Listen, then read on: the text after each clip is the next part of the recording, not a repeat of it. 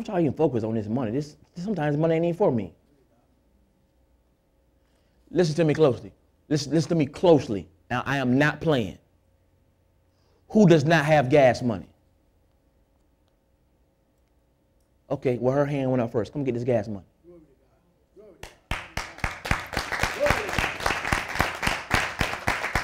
Well, you do it like that. Do it like that. Glory to God. Thank you.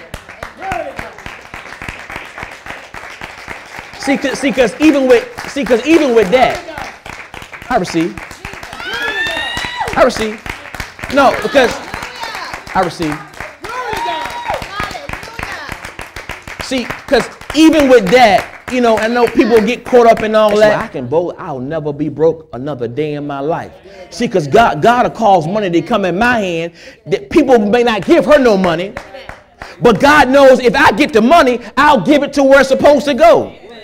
And see, man, you got me all over the place. And some people get money and you never ask God, what's this for?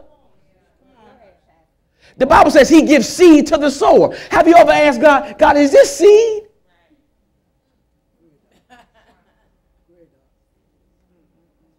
Or is this for me, or is this to go in my pocket? I'm saying, I ain't asking God that. Because you know why? See, and you hear from, now here's what I can't stand. Here's what I can't stand.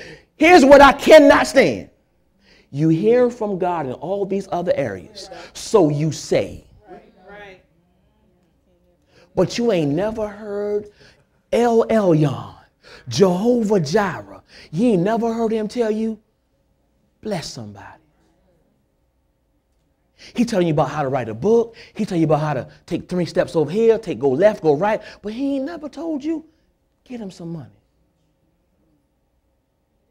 Or maybe he has, but you have been ignoring those instructions.